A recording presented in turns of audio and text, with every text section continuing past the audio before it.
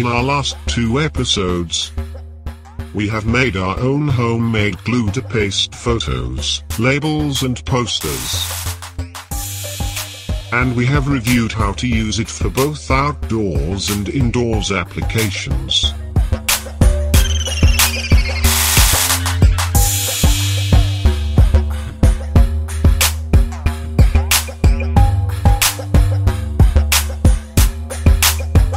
Let's answer today some glue questions.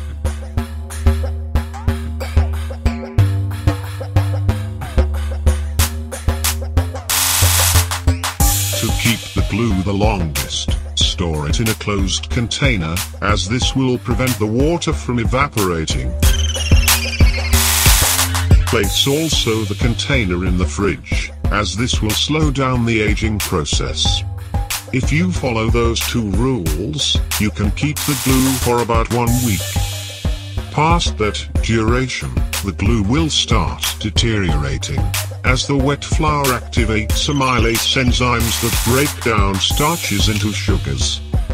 The glue will become a lot more watery with possible formation of exotic molds.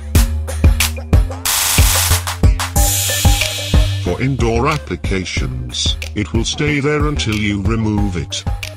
For outdoor applications, it will depend on a few things. It will depend on the cleanliness of the support it was pasted on the quality of the paper, on whether the paste is exposed to rain or wind or both, on whether cleaners are active and zealous, etc.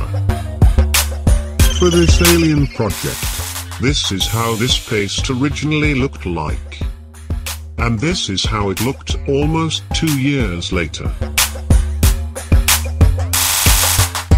Note that this is not the glue that gave up, but the paper itself under the attacks of the burning sun, the heavy rains, the urinating farmers, and of those creepy crawlies that feast on paper. I have discovered that snails and slugs seem to love paper, and can make complete posters disappear.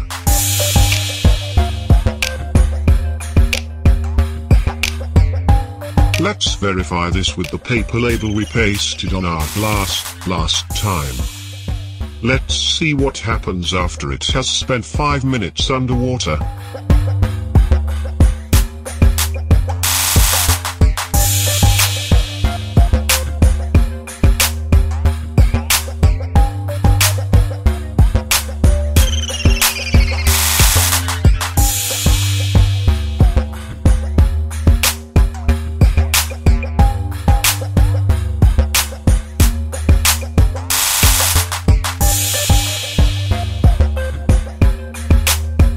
Yep, still holds. Leave it dry again, and you are good to go.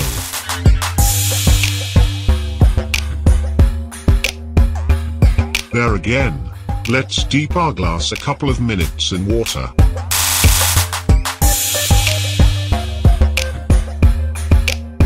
And if you want to remove the label, simply peel it off.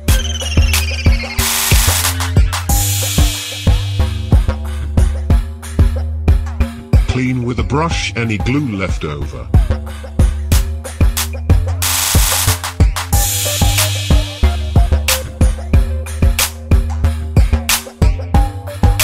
And the label is gone.